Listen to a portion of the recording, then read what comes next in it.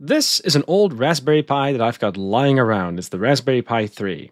The software still works, which is great, so I could use it for some Homelab home automation stuff, but the thing that makes it very interesting still to this day are these pins that you see at the bottom over here. Again, you could use a Raspberry Pi as a home server, but there are so many of these sensor kits that you can really get quite flexible as far as doing all sorts of measurements in your home lab is concerned. So this is one sensor kit. This is the garden hat from a company called Pimaroni. You can just plug in all sorts of sensors and remove them. And when you put this hat on, then you will now have a Raspberry Pi with sensors that you can swap and plug and play with. They also come in a mini version if you have a Raspberry Pi Mini around. But the same company also makes these, which don't allow you to swap sensors, but they do come in a nice package for all sorts of environmental readings. There's light, humidity, temperature, but there's also some extra pins at the bottom over here, and you can use that to plug in this guy. This box has a ventilator to suck air in, and it's got a little laser display that it can use to figure out the size of particles that are in your room. So if you really want to measure air quality, again, a Raspberry Pi is all you need. Now, having all these sensors attached to a Raspberry is great, but the next step, of course, is, well, how do you go about collecting the data and maybe analyzing that?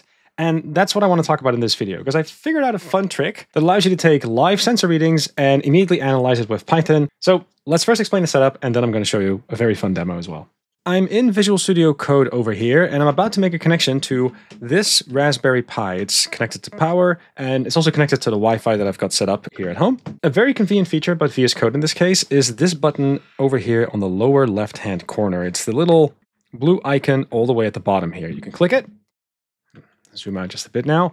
And what you can do is you can connect to a host. I hit enter here, and then you are going to see a list of things that I can connect to. And these are all pre-configured. So if I go to the final option over there to configure the SSH hosts, I can go to my file. And if you want to know more about setting this up, I'm going to add a link in the show notes on how to make sure the SSH key is moved onto the Raspberry Pi. But the thing that's really convenient is if I were now to type SSH rpi, it's going to connect to this host name over here. It's going to use this user. And I've also got this SSH identity file configured. So I could just use the terminal to SSH in, but there's a small benefit from doing it from VS Code instead. Let me just show you what I mean by that. So again, I'm going to open up the panel. I'm going to try to connect to a host, and I'm going to connect to the Raspberry Pi here. Then this opens up a new Visual Studio Code window, and I can access the terminal. And lo and behold, I'm on the terminal of that Raspberry Pi. And there's a little cool thing that I can do from here. I'm going to go to the development folder.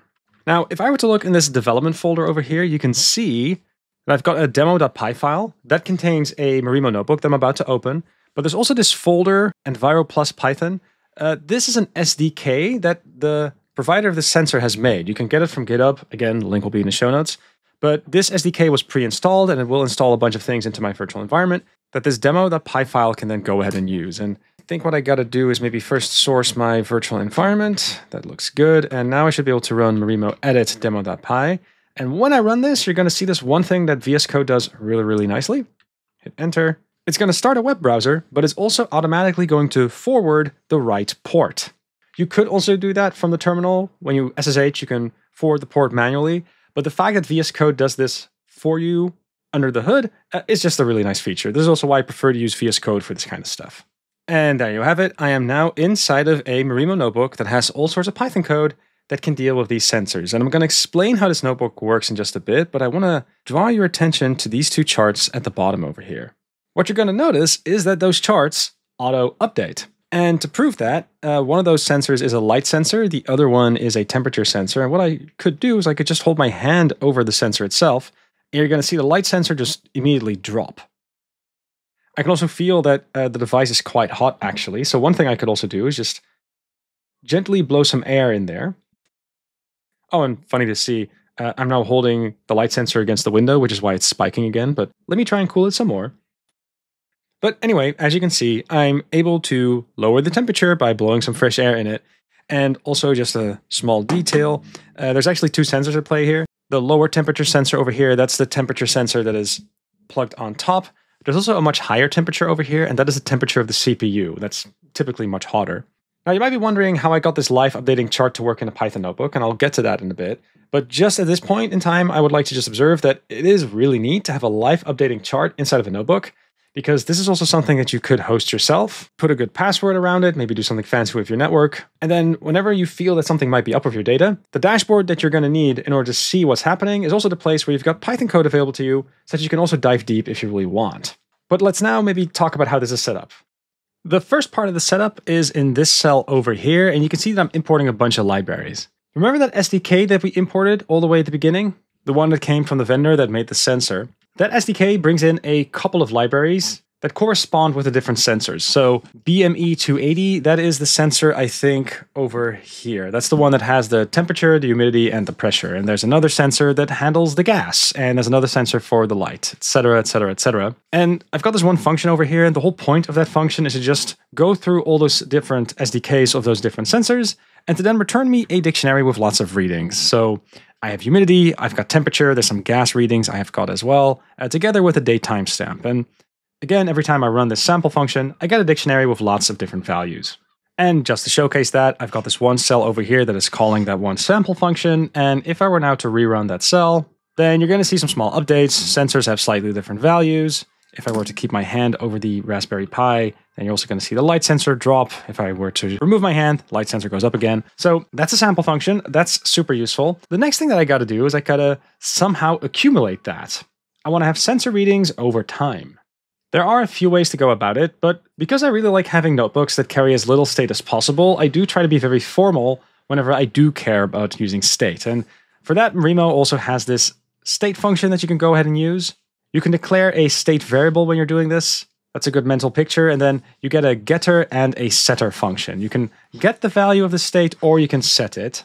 And the mental picture here is that you can then write a function that does something like, hey, let's read the current state. Let's then take the state and append a new sample to it. And then we don't want to have an infinitely growing list. So what we're going to do instead is just keep track of the last 200 samples. And that is going to be the new state. It's a bit of a formality, but I really like to be conscious about state in my notebook.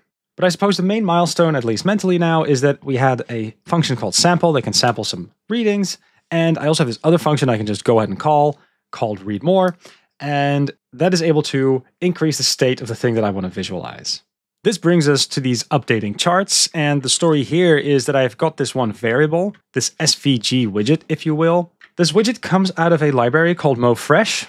Marimo is really good at widgets that are interactive that you can play with. And the whole point of this widget is that you just have a placeholder for some HTML and that you can then update that HTML from another cell.